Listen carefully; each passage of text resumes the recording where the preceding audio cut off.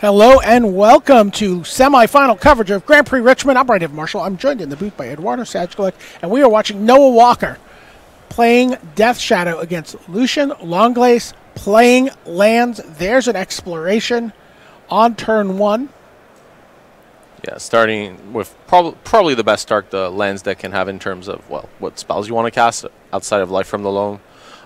Just to kind of set the tone for this match, Ghost Quarter here, by the way, is basically Wasteland. The thing is, I talked to Oliver too during the last quarterfinals, and they were rooting for Noah, and they were discussing how Stoneblade was a relatively bad matchup, which Noah ended up being victorious in. And I said, I mean, it's not that bad, is it? It's not like it's lands. Oh yeah, lands is awful. Yeah, I mean, Lucien was definitely rooting for Noah to defeat Joe in that quarterfinal. He defeated Ethan Embry, and they were still playing at the time. Ethan Weber. Ethan Embry's an actor. It's been a long weekend, 2/3 of the way through. Yeah, I mean, Lucien is already starting with one of the worst cards for Death Shadow, Grove of the Burn Willows. Basically, you gain one. You will always gain one. It's a good way to stop the Death Shadow deck from actually being able to cast its namesake, and it also helps use Punishing Fire. Now, Punishing Fire, not very good against Death Shadow, not that great against Gurmag Angler, and you might think, well, that's why would I care about this card then? Well, simply put, if you stop Death Shadow from being cast, yep,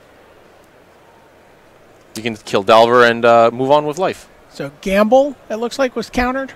A lot of alternate artwork from, yep, that was Gamble.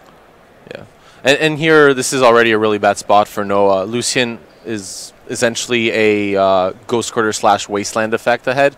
But Lucien really would have wanted that gamble to resolve. I mean, it always gets one card in these situations, which is Life from the Loam. That engine being really powerful. And Noah knows which way is up in this matchup, and he gets rid of that Grove of the Birdwells with his own Wasteland. Yeah, and it's actually a really close call as to which one. Like, Grove is going to be an issue, but the thing is, Ghost Quarter will get Noah's next mana source, so that was the other line Noah could have taken, which is get rid of Ghost Quarter to have a chance. Oh wow, that's an old classic. That was from the first set I played Magic in, Judgment. It's actually really weird to see it in play. I think that's Riftstone Portal. In play, it only produces colorless mana. Where you really want it is in your graveyard, because then all your lands tap for green and white, including lands such as Maze of Ith, Dark Depths, that normally don't produce mana. So ideally, Riftstone Portal is a card you want in your graveyard in order to add mana with lands that have very high utility, but otherwise don't, produce that mana for your spells. I guess he can Ghost Quarter his own land here. It might, yeah, that's a possibility. Especially if he finds a Life from the Loam at some point, which I think he might have just done. He just drew a Life from the Loam? I think he might have. Oh wow, yeah, you're right. That draw is so powerful. Essentially, Noah can keep trying to force. Without blue mana, there's not really much else. But once that Life from the Loam engine gets going, especially with exploration, Lucien is just going to accumulate more and more mana while having additional wasteland effects, which means that Noah, at the best of time, basically, it's going to transform all of Noah's lands into the card Lotus Petal. And when all of Noah's lands are Lotus Petals, I mean, that's going to be really hard for Noah to develop, because all these blue cantrip decks, they're trying to ponder, they're trying to brainstorm, they're trying to filter through the deck. All of this requires, not much mana, but it does require mana. Yeah, and Lucien perfectly happy to kill this Wasteland here with Ghost Quarter, because if Riftstone Portal goes, well, yeah. I mean, is it that bad? And he still gets to play 2 lands this turn. Yeah, I mean, Lucien is super far ahead. Like, the free damage per turn that this Insectile Aberration is doing will not do much in the face of Life from the Loam potentially dredging at some point. Maze of Ith. Glacial Chasm is also the other one. Barbarian Ring, old classic in Lucien's deck. Or could just dredge a Punishing Fire, get it back with Grove, and yeah, there's a gamble. Or a Tabernacle at Pendrell Vale. Yeah, Tabernacle also would work very well against Insectile Aberration, and it's just not going to deal 6 attacks here. I think it's pretty safe to say here that Lucien is going to take this one down. It would be very unlikely for Noah to be able to come back here. It's just going to take a little while. Once Lucien has locked Noah out of the game, he's going to assemble the combo, of Dark Depths in Thespian Stage, making a copy of Dark Depths. If you haven't seen this before, Dark Depths, 10 counters. When those counters get removed, you make a 20/20, but that normally requires 30 mana. With Thespian Stage, you just copy it. The Dark Depth, they're both legendary lands. Then the Dark Depths would go to the graveyard, and then you go, oh wait, this Thespian Stage is a Dark Depths with no counters. I'll make a 20/20 flying indestructible creature. The plan for lands against these blue tempo decks, lock them out of the game. Once they're out, make a 20/20 and end it in swift fashion. All right, so here we see Gamble from Lucian.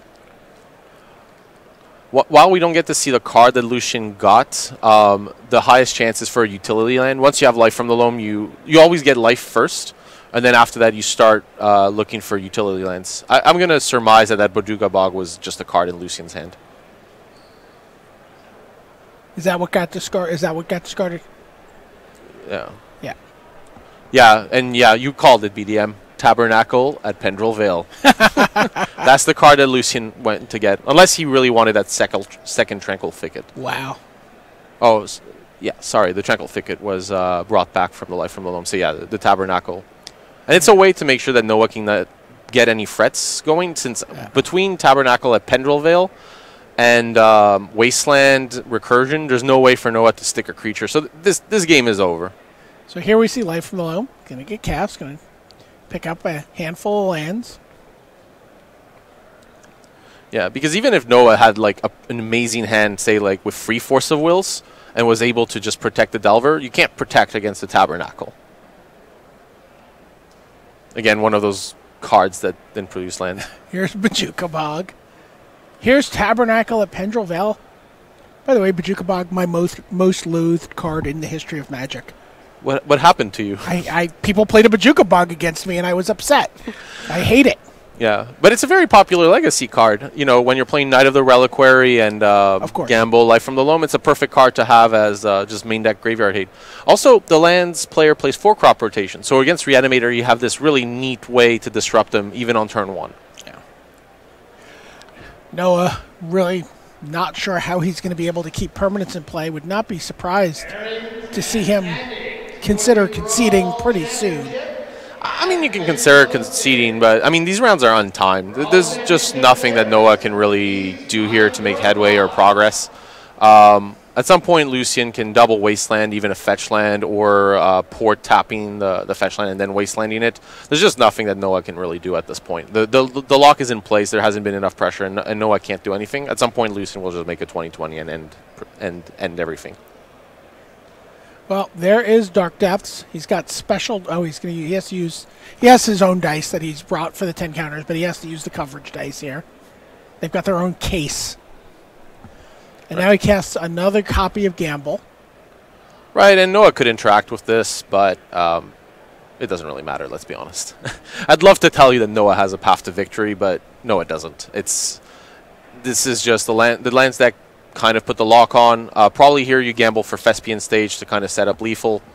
And yeah, that's really going to be mostly it. I guess Lucian this turn is going to could either play this Thespian Stage, end the game in a faster fashion, or simply get back Richmond Port, tap Bloodstained Mire, Wasteland it, and yeah, I think Lucian basically is just aiming to end this game relatively fast. And yeah, that was I'm pretty certain that was the card that was searched. He discards the Thespian Stage. Right, so we're going to Life from the Loam. I mean, Noah could have a counter spell here, but it's going to be really hard. I mean, Force of Will is basically it, since Dark Depths and Tabernacle produce mana from Whiffstone Portal, so Spell Pierce or Daze are not going to do it.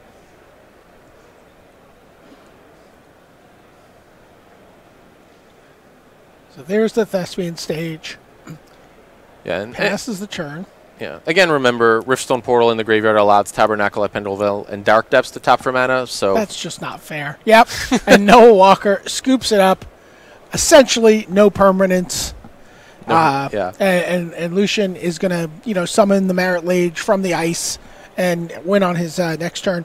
I can tell you, I was talking to Lucian in between the quarterfinals, and he's someone who played on his first Pro Tour 2006 at Pro Tour Honolulu. Wow, okay. That was a good Pro Tour to go to. It was a good Pro Tour. He referred to the Craig Jones Lightning Helix, and Mark Herberholtz won that with the Heasy Street deck.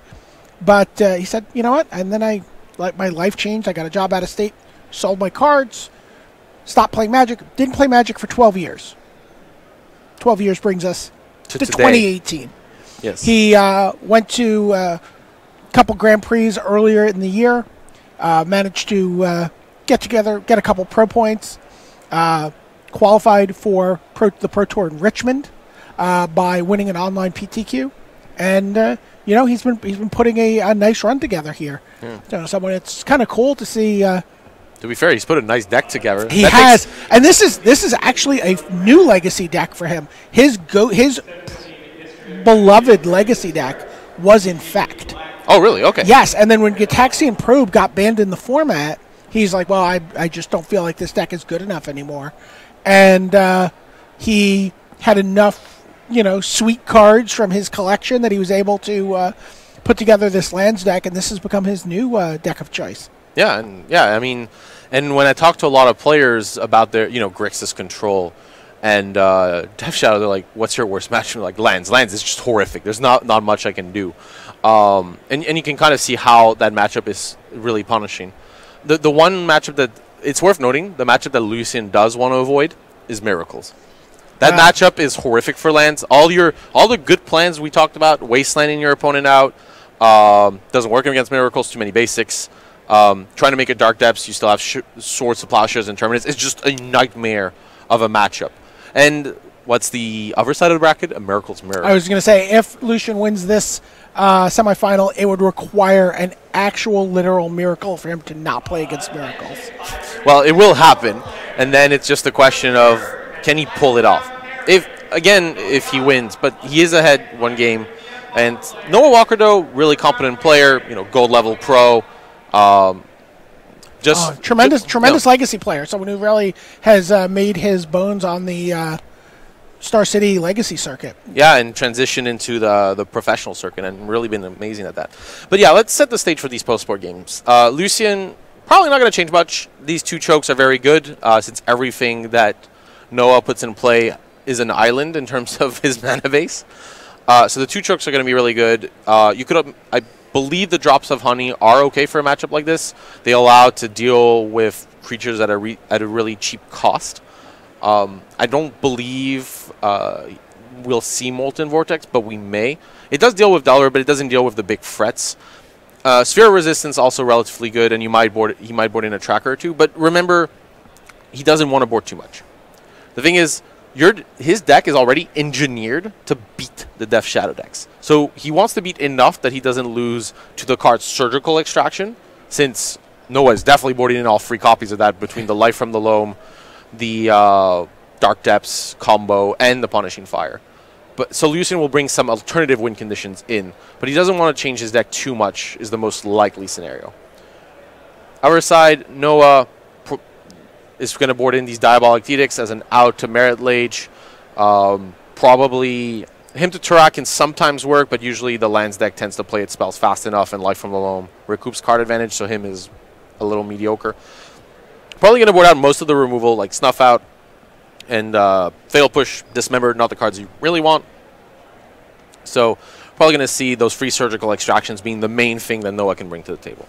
And I think that's going to be the card we want here from Noah's side. That said, there's not too much of a change post-board between, like, the two decks don't morph enough for me to say anything, but Lucian is extremely advantaged in this matchup. Even like a card like Grove of the Burnvoil is making Noah gain 1 life and making the premier threat of the deck, again, potentially irrelevant. I honestly have to call this one for Lucian, but, Magic can happen, and Noah's best card is actually a card I did not mention, but that we saw in Game 1, which was those 2 Wastelands. If Noah can Wasteland at key moments or have a Wasteland to stop with Dark Depths while putting pressure, there is a chance to get there, especially with Noah on the play. But it's going to be really difficult for Noah to win 2 games. He just needs to apply a tempo push at exactly the right moments when Lucian really needs a key spell or ability to resolve and push for damage at that moment. And yeah, it's going to come down to just pushing and being threatening at the right times.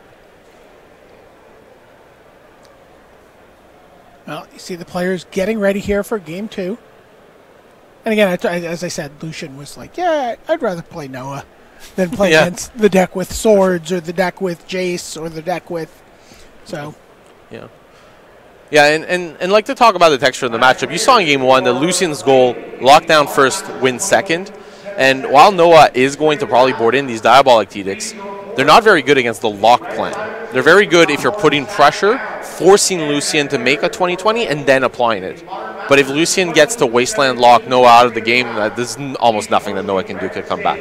Since, as we saw, Tabernacle would come down, Noah would have no creatures in, and we're done. I can tell you that Andrew Cuneo is up a game in the Miracles mirror over there. So, I know that both Reed and Marshall had joked about going to see Mission Impossible during the semifinals here. And then had said, we were just kidding. We're actually going to watch the first 3 Mission Impossibles during the semifinals here. But maybe they need to hurry back. Yeah, it's okay. I'm sure they haven't gone too far. Should we spoil the movies for them to make the experience less enjoyable? Yeah, someone was wearing a rubber mask. Can also tell you, just to give you a little bit of an update on the Player of the Year race. At the end of day 1 in Standard, everybody chasing Reed Duke, which is Luis Salvato and Seth Manfield, 8-0. Yeah, great. I'm sure Reed is thrilled about this situation. Oh, there you go. So here is your race for the Player of the Year. Seth Manfield, 8-0 in Standard heading into day 2. Reed Duke, obviously 11-3-1, cannot advance his point total to chase down Seth, who's 1 point behind. Luis Salvato, 8-0 in Standard going into day 2. I want to see those two play for top 8. Well, or play in the quarters. I have a feeling we're going to see a lot of them tomorrow in feature match coverage, probably when we get here in the morning. Let's take a look at these players are still shuffling up. I can give you a little bit of sense of who did what. I guess Lucian is mulliganing, but yeah. Yeah, here we go. You can see some of the players who have gone 8-0. Oliver Chu, we saw him playing against Matt Severa in the Constructed Master Showdown. Oliver Chu did win that one. So a handful of 8-0s. Christian Hawk, a German player who... he was. I can't remember what level he was chasing. I think he was chasing Platinum by coming to Richmond, and it's great to see him at 8-0 because he's not chasing a race. He's trying to get to the top of the pro status that he can be. So 7 players there. You see a handful of familiar names down at 7-1, 43 players advancing, and then you saw all the X and 2s. There were some 120 odd. Whatever it was, players, maybe 120. An intimate day 2 field. Yes. Just me and a couple of, it's like planning a wedding, just me and 200 friends. All right, we are underway. Noah Walker leads things off with a Polluted Delta, and Lucian Longlace has Grove of the Burnwillows, plays a Mox Diamond, pitches a Rishadan Port to it, and now if he follows suit from what I've seen him do in some of the other rounds, he's got another Mox Diamond. Yeah, it looks like he's going all in on this Tireless Tracker. He's got a Taiga. Does he have... I believe I saw Tireless a Life Tracker. From the Loam? Yeah, he does. His hand is Life from the Loam Tireless Tracker.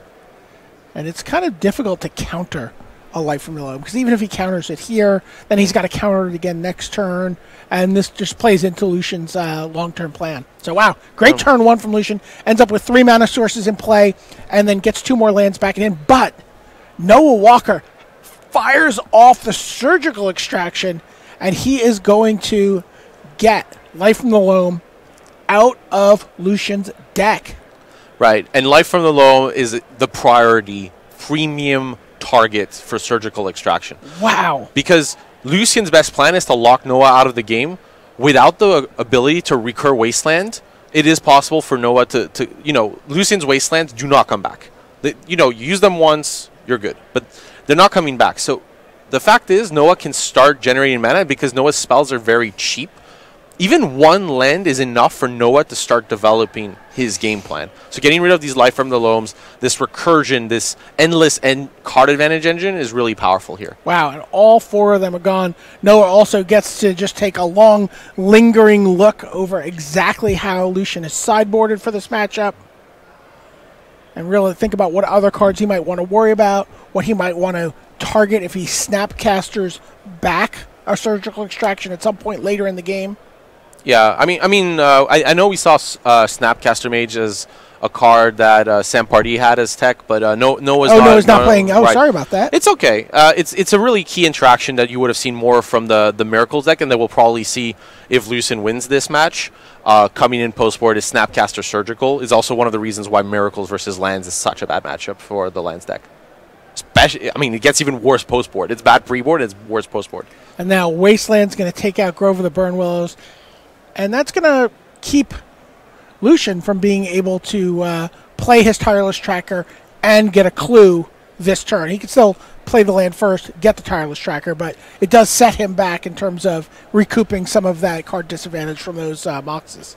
Right, yeah. Like, when Wasteland is also preventing, as you mentioned, the draw of a card, and that's pretty important, especially because Noah is not going to really have access to too much removal. Interestingly, though, the other thing, Tireless Tracker costs free. That would tap out Lucien, and if Noah has a Daze at that point, that would be backbreaking. But I see a Diabolic Edict in Noah's hand and a land, so I think that Noah's plan here is probably going to just be... I mean, we might get a land fetch at some point, but, you know, at some point, untap, Diabolic Edict your Tireless Tracker, because Lucien is so low on cards, and Noah knows that one of those is a Taiga, so it's not very high impact. I think here... Actually, Noah's in a situation where he can be ahead. Lucien went for what is quite a bit of card disadvantage with these Mox Diamonds. I mean, the Life from the Loam recouped that, but losing the Life from the Loams means that there's no recursive engine. If you get rid of the Tireless Tracker, then Lucien has no card advantage and source and repeat recursion. And then Noah can take over. This is the thing. This is how Noah wins the game, is cutting these recursive sources of card advantage. And once that's done, fret, fret, fret, kill, kill, kill. We see him going for the Diabolic Edict here. That's going to take out the Tireless Tracker. Yeah. What I really like about Diabolic Edict, while, again, if he gets locked out of the game, it's not going to help against a Merit Lage, it's really nice that it doubles against the card advantage of a potential Tireless Tracker. Yeah. So here we see Richmond Port being used on the Watery Grave during Noah's upkeep. Still two Mox Diamonds untapped for Lucien. Somebody said, why is Richmond Port an unfair card? I don't understand.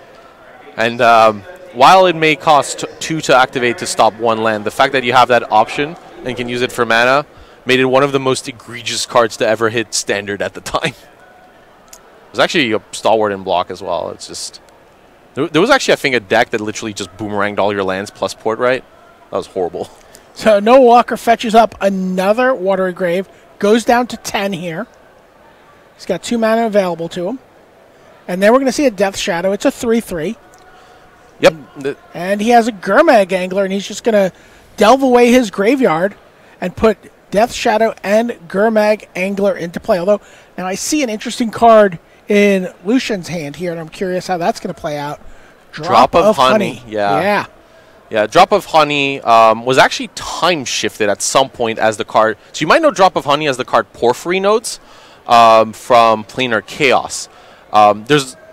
This is a very ancient card. This is from Arabian Nights, and he's going to let Noah read it, which may not fully convey the oracle text of the card. Right, but essentially what Drop of Honey does is at the beginning of Lucien's upkeep, the creature with the lowest power is just destroyed.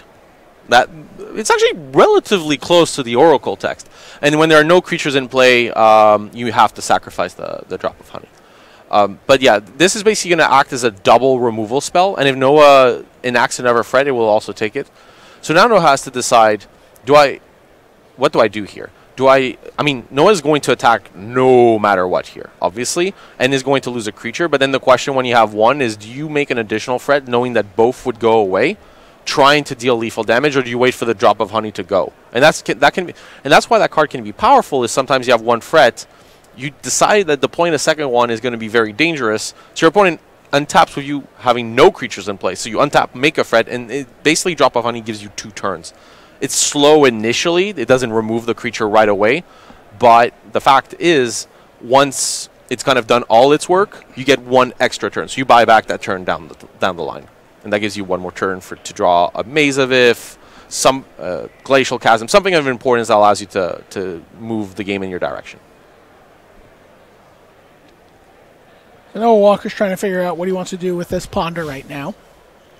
Yeah, and if you're just joining us for the top 8, it's been a flurry of ponders, brainstorms, preordains, just like you love it in Legacy. I've been shocked, actually, by how little we've seen of Chalice for 1. Okay, that's fair. I think it's because we focused a lot on, players doing well to start with, and a lot of these are some of the top players in the game, and those players tend to favor, in Legacy especially, brainstorm decks, because they give you more options as the game goes on. They allow you to adapt and be flexible, and the top players in the game like their decks to be flexible, which the Chalice decks usually aren't as much. They can be, the Chalice decks can be really powerful, and there is play to them. It's just that there's less about, you can mana screw a lot easier because you're not, essentially stacking your deck every turn. Oh, Street Wraith here, good pickup. Yeah, Street Wraith is going to cycle. It's going to drop Noah to 8, which is now going to, give +2/+2 to the Death Shadow, and another copy of Ponder here for Noah Walker. It looks like he plays Underground Sea. It looks like 2 Brainstorms and a Fetch Land. So currently Noah would attack Lucian down to 10. Then you would lose the Gurmag Angler.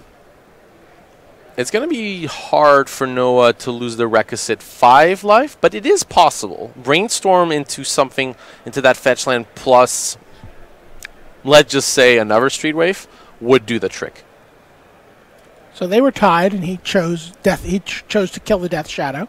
Yeah, that's the thing. You destroy the creature with the least power, so Death Shadow. Noah would have been able to get there, but with the creatures being at the same power, it's a lot harder.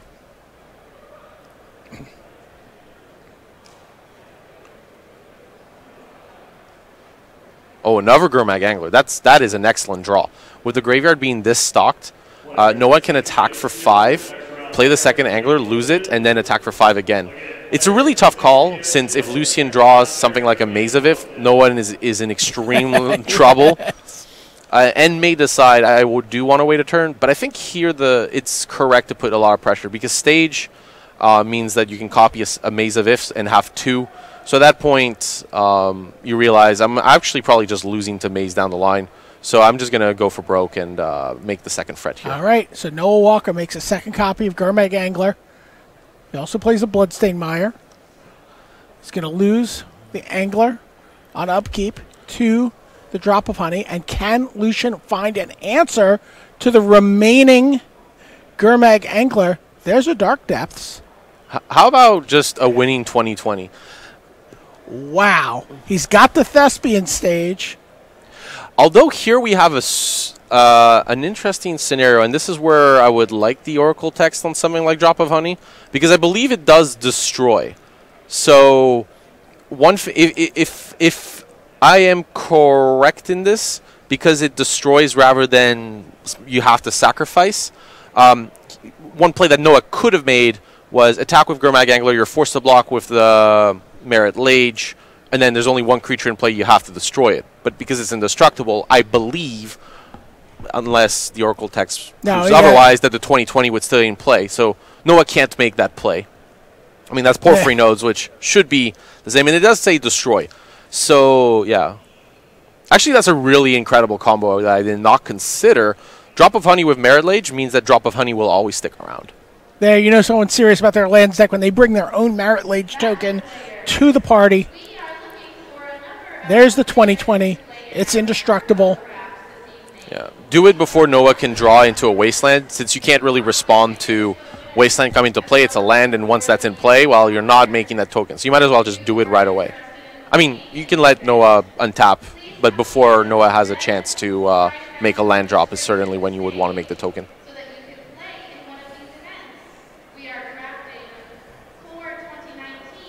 Yeah, this game was really close.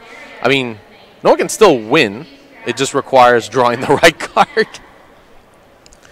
And I think the really needs to see a Diabolic Edict right here, right now. That second Diabolic Edict, I believe, is what we're looking for. It's the one top deck. That would be an incredible draw. I actually don't... I don't believe there's another card, so it comes down to just getting that second Diabolic Edict and winning with that. That would be an incredible win from Noah. Drawing the one outer. Okay. Lucian cuts very trepidatiously there. Brainstorm. Oh, boy. Okay, we get some looks. Draws 1, draws 2, 3. Oh, is it Diabolic Edict? He's checking. I think if he had Diabolic Edict, he would have cast it. Lays down his hand. Lucian Longlace into the finals here at Grand Prix Richmond. Assembles the combo despite getting his life from the loams surgically extracted at the end of turn 1. So pretty crazy turn of events there. And Lucian is able to advance to the finals over, legacy veteran Noah Walker. Yeah, and there, the drop of honey giving the time to to Lucian to take over, drawing into the combo, and the 2020 takes over. But yeah, I'm kind of excited to see what kind of horrible and confusing board state we're going to see in this Miracles matchup. But yeah, I'm going to expect at least a lot of lands from each side, and then we'll see which player has adjacent play. If it's both, it's going to be maybe not as gritty as the Grixis Control Mirror is. Oh, okay. Wow, we are... Okay, this was a lot simpler than I believed as a board state would be. Nothing in play. You know how we sometimes watch the time walk matches on slightly faster speed? I think Marshall and Reed are going to need to watch Mission Impossible a little faster here. Yeah. Because we are already on to Game 3. Do they get the music while they watch it fast? Does that work? Yeah. Yeah. And if either player has learned that Lucian won on the other side of the bracket, they understand. There's a very, very, very high chance that the winner of this game is going to be the Grand Prix champion. Because the matchup in the finals for both of these players is exceptional. They both are already favored, and yeah, it's just going to come down who can take this one down. If I was to say which one Lucian would prefer to face as Brad Mulligans here, neither player, Cuneo has 2 main deck. They both have 2 main deck back to basics. That's just awful news already for Lucian. I think they're both relatively bad news. There's not too much, I guess. Looking at sideboards, I guess there's a Rest in Peace in Brad's and a Caracas, so Brad would be a worse matchup, just marginally so. But overall, anyways, I would say this is not what Lucian wants to see as the other side of the bracket. Still, I mean, Lucian won, gets to the finals, and could pull off a miracle. Or a 19 miracle in this case. Right, an anti-miracle. Is that a thing, an anti-miracle? I mean, there's anti-heroes, right? So. All right, so Brad decides to finally keep 6 cards. And we are off to the races island for Andrew Cuneo. And Amonkhet was my favorite Silt format of all time. And here we see Brad playing very quickly with a fetch land for a preordained that gets Flusterstormed. Yeah. Yeah, and it's okay to trade Flusterstorm for a preordained against an opponent in Mulligan, since they're usually looking to complete. When you mulligan in a matchup like this, you're looking to complete something that's missing, and that's why you see Andrew trading here. He also has access to Snapcaster Mage, and it's a way to generate card advantage, say on turn 3. You go Flusterstorm, and then on turn 3 you get to go Snapcaster Flusterstorm. So Brad plays a Flooded Strand, passes the turn, and we see a Predict from Andrew Cuneo at the end of the turn. He's going to target Brad, see an Arena Disenchant, go into the graveyard. And not the card Andrew named. And he not the card Andrew named. You actually, it's like horse. You have to call it. You have to say, I name Arena Disenchant. Arena Disenchant. It's actually interesting that Andrew targeted the top of Brad's library, since cards in graveyard are actually a relevant resource in a matchup like the Miracles Mirror. So I'm kind of surprised Andrew decided to target Brad, considering there was no card manipulation to speak of. Because you would want a random card in your graveyard given the choice in most circumstances. And they're also both fetching basic lands, which is interesting. Both play back to basics, but this is not the matchup where you want the card. So I'm trying to figure out why they would fetch so many basics compared to trying to get their dual land. And I think the main reason is that sometimes you want to get the dual land later and leave it in the deck because you have a very stringent mana requirement, or you have a fetch land, that can only get, say you want white mana, but there's no planes left in the deck, or you have something like a polluted delta. That's what it is. It allows you to make sure that you're keeping your fetch for a white source later down the line. Now here we might see that play you talked about earlier. Brad Bonin is playing a Vendilion Click. At the end of Andrew's turn, he does have the option to Snapcaster Mage. He's not going to do it. Yeah, I mean, you can't snap Fluster here, and the hand is relatively redundant. I mean, the Vendilion Click is probably going to take either... Well, actually, there's a lot of interesting cards here. Search for Iskanta, considering there's no real answer to that card. Neither player is playing Wasteland, and Brad doesn't really have an answer to a Transform Search for Iskanta. And I think with the redundancy of 2 Snapcasters plus Jace being expensive, it's potentially going to be the card that's taken here. That said, Andrew's hand is very loaded. The other option is this. Keep it all because... I mean, at least I know what I'm facing and I can play around it. And it looks like that's what Brad Bonin chose to do. Sacrifices his Flooded Strand now. So he'll get a 4th land. Fetches a plains. 2 plains, 2 islands in play for him. And, I mean, this is already a precursor of the finals match. The fact is they both have tons of basics, so nice try, Wasteland deck. Plays his 5th land, another island. And here comes Monastery Mentor for Brad Bonin. Yeah, and this is a very dangerous card. And now Ponder is going to make a Monk token. Yeah, Brad is pulling ahead really quickly here. The thing is, basically, Monastery Mentor, there's not many answers at this point. You lose a lot of the Swords of Plowshares and Terminus because you're playing a control mirror. Usually you keep 1 Terminus or 2 in just because of these situations, or a Swords of Plowshares. So once a Mentor's in play, there's not many answers to it. I mean, you could go Jace Bounce, but that's going to put Andrew in a position with a Jace at 2 that will easily die to what's in play. So Brad really putting everything in play and putting on a quick clock. I mean, we talk a lot about the Miracle's Mirror in general in Legacy as, a really grindy and long affair, but sometimes it's all about getting that Mentor in play and pushing it to victory. All right, Andrew Cuneo breaks a Flooded Strand. He goes and gets the first dual land of the game. He gets a Tundra. Yeah, and they only both play 1 Tundra. They really want to make sure that they have as many basics as possible. Andrew has Supreme Verdict here, and he's going to clean up the board. He's going to get rid of the Vendilion Click. He's going to get rid of the Monastery Mentor. He's going to get rid of the Monk. And it says, let's start over. And that's going the other way. I believe that Supreme Verdict was a draw from Andrew since he didn't have it earlier with Vendilion Click. And this is the sweeper you want just because it's uncounterable. And now Andrew's going to pull ahead. That was a 2-for-1. Brad was already low on resources, and Andrew's hand is stacked. So now he's going to attempt to stick that Search for Iskanta. Yeah, and that card, once it flips, is a horror show in the mirror.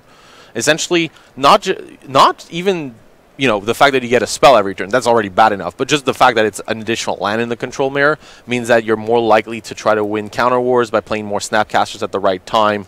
It's just horrible for Brad. But yeah, here Snapcaster Disenchant is going to be the aim. Especially with Andrew having Island Tundra up, probably will go for something like Snapcaster Flusterstorm, but has to consider if Brad has a way to deal with it. Spell Snare is a clean answer to Snapcaster Mage. Okay, Flusterstorm your Spell Snare. Right, and at this point, Andrew cannot Snapcaster Flusterstorm, so the Disenchant is going to work, and Brad's going to put himself out of losing to that Search for Iskanta.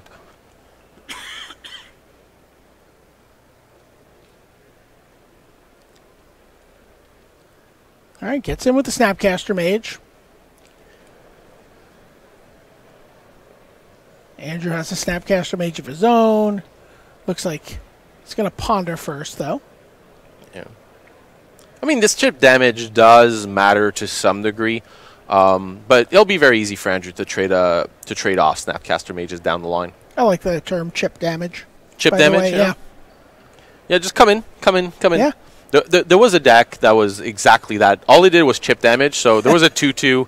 And you didn't care, and there was another 2-2, and you didn't really care. And then there was another 2-2 and some counter magic, and you were like, oh, wait, I'm dead. What's going on?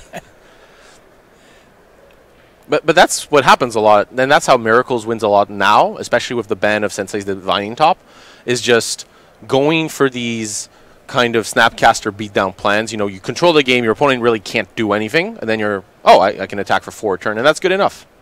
I mean, we've seen this countless times in Legacy, Modern. Snapcaster Mage, that 2-1 body acting as a win condition. So Andrew plays Snapcaster at the end of the turn. Flashes back his Predict. And we'll see who he targets. I think himself, and he's going to name it correctly since he predicted. Yep, names Island, draws 2 cards. The Ponder, set it up. One of the core combos. We saw some other Miracles lists in the tournament play for Accumulated Knowledge, but Predict was a really interesting piece of technology that got discovered.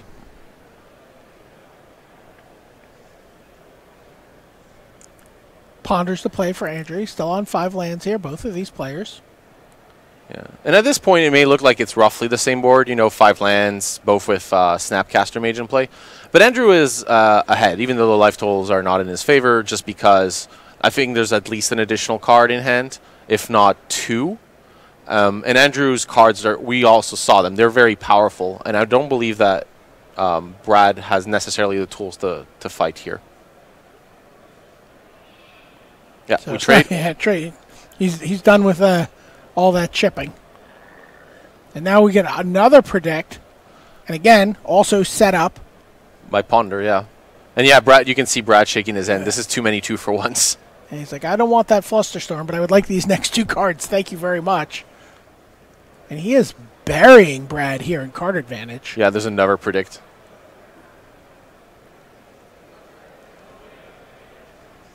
Ooh. Here is Counterbalance. If you wanted a way to get...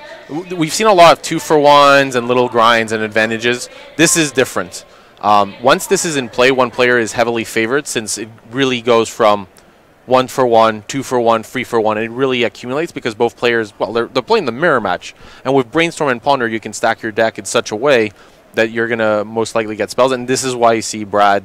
I mean, you have to force this, but there's way too much counter magic and hard backup for Andrew. casting Force of Will, and that gets spell pierced by Andrew. And Counterbalance is in play. Pulling away from this game. He's got a Jace in hand.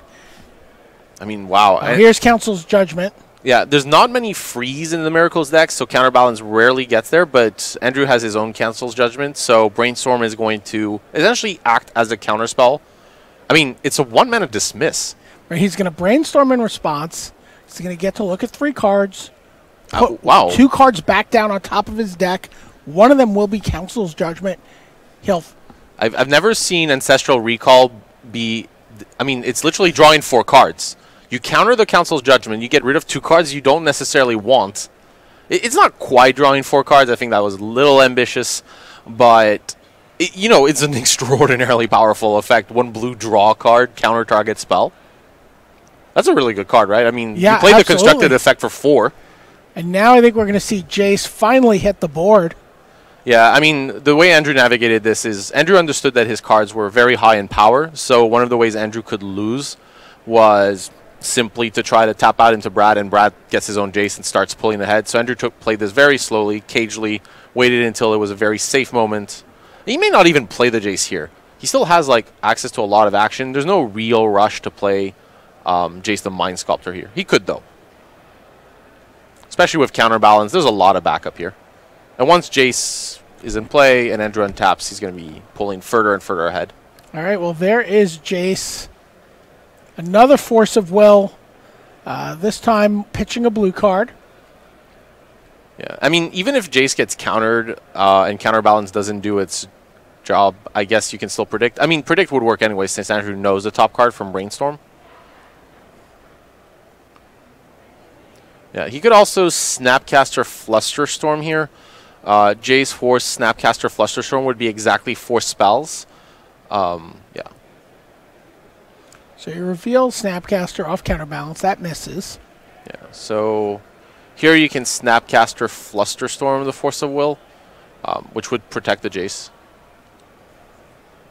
Here comes the Snapcaster, as you predicted. And Andrew knows that Brad cannot respond with a Snapcaster of his own just because Snapcaster's on top.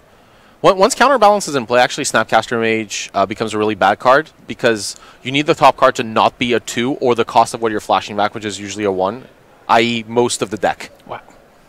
And Andrew Cuneo is in full control here. You may have heard of an old deck, one of the original control decks, Cuneo Blue. He's been playing these control decks for a very, very long time. This is where he feels most comfortable playing Magic. And he top 4 right next weekend. And yeah, Brad knows the writing on the wall. While this is an untimed finals or semifinals in this case, he understands I'm never getting there. The Counterbalance, the Jace, it's just over. And you know, still super performance by Brad. I was very impressed with his play on camera. I had a chance to play against him in Providence in format. I think in Standard he was a tiny bit less comfortable than he appeared to be in Legacy, because in Legacy he looked very comfortable and understood what his game plan was, but Cuneo took over. There you take a look at our bracket, and you get a preview of our finals. Andrew Cuneo playing Miracles against Lucian. I'm going to need a Miracle. Long Lace playing lands. The matchup is not good for him. We'll see how it plays out, though. We'll have Marshall Sutcliffe and Reed Duke in the booth with the call for the finals coming up right after these messages.